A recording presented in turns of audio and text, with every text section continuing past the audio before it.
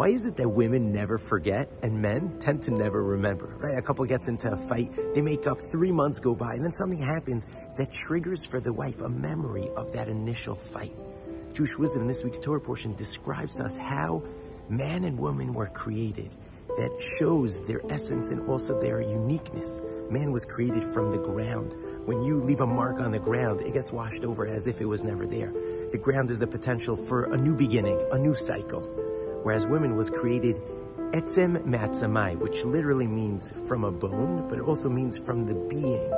When you scratch a bone, the scratch remains, but also it means from the being. A woman feels that her spouse is a part of her, that her children are a part of her. They feel every feeling that they felt or that they caused them to feel, and they carry that memory to protect the family, to make sure that we don't go back on those mistakes and we build a brighter future for our family, for the next generation. Shabbat Shalom.